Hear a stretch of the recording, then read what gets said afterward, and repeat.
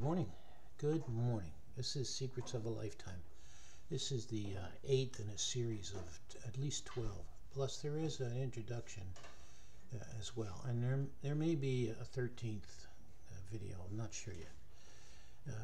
But this is a result of my 80 years on the planet, or I'm in my 80th. Today we're going to look into community and social responsibility. I hope that you get something out of it. That's the whole purpose behind this. So just relax and open your hearts and minds and take from it what you will and leave the rest behind. You know, historically I haven't been really super involved in my community, but I've always been engaged in my church community. It's been a big part of my life. You see, service is all about giving back, maybe even paying it forward. If you haven't seen the movie Pay It Forward, it's worth the watch. In my church, we often take on roles or callings that involve serving others, like teaching a class of kids in Sunday school, or assisting the local leader, in this case called a bishop. It's all about giving back and lending a hand. We just get so much from our Heavenly Father that it's fair to give back. Turns out giving back rebounds and you get more than you expected. Volunteering is another way to make a positive impact. It's all about saying yes to situations that need some help, whether it's cleaning a church building, helping someone move, raking leaves, building a fence. It's these little acts of service that really make a difference. Maybe not for you, but for someone else.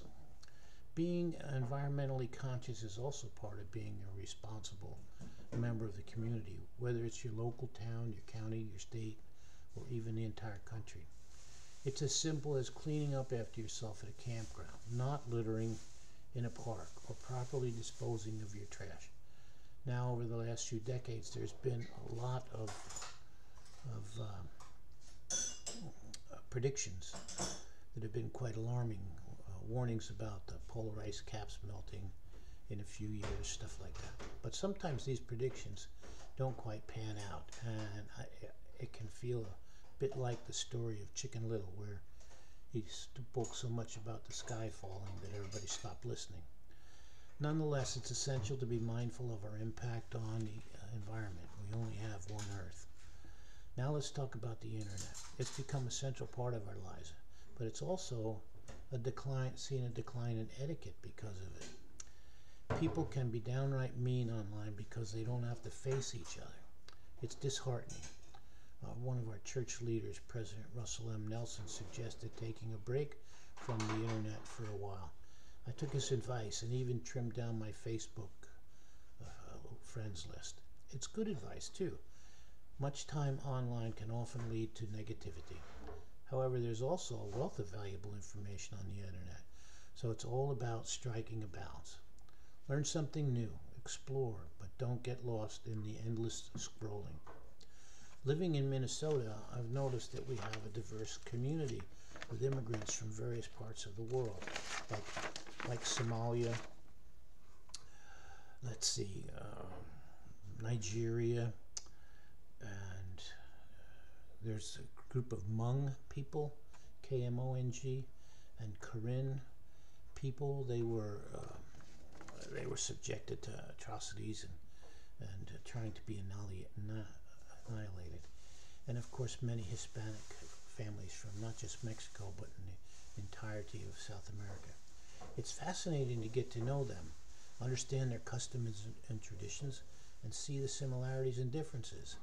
And you can use an AI tool like ChatGPT to find out how their customs and norms compare to the United States. In fact, you can even help people that you find that are from another country by doing that with AI and then helping them understand what we're like. And you're just doing research for them. Oh, there is a wealth of information. It's fascinating to get to know immigrants, understand their customs and traditions, and see the similarities and differences. Some are much better with their families than we are. Talking to one fella from Ghana, well, he was my doctor, And he said that they take care of their families. There are no nursing homes because families pitch in and take care of them. I know that's hard for us to think about, but if we can take the best from all cultures, we'll all get better. It's essential to emphasize with their experience. It's essential to empathize with their experiences, like the challenges that many of them do have. They face language barriers, job opportunities, businesses taking advantage of them. It helps put our lives into perspective. Now, politics can be quite a divisive topic.